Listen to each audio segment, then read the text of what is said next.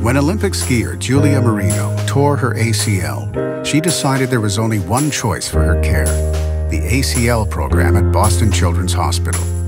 In Boston, they have the best doctors in the world. And being such a high-level athlete, I only wanted the best care. Hundreds of other high school and college athletes and families of young players facing this devastating injury have made the same decision. They come for leadership in ACL care. Many athletes come to us because they want to return to competition at a high level, and we work together as a team to make that happen. Competitive athletes are always pushing to get better, faster, and stronger. They come to be their best. Our program strives to help athletes return to play safely and as strong or stronger than before their injury.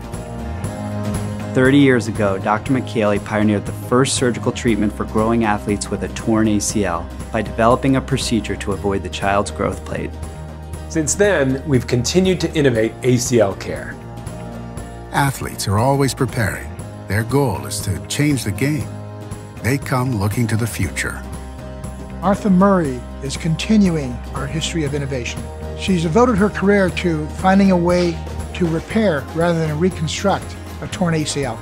Bridge-enhanced ACL repair is the cutting edge of ACL surgery and could be a game changer.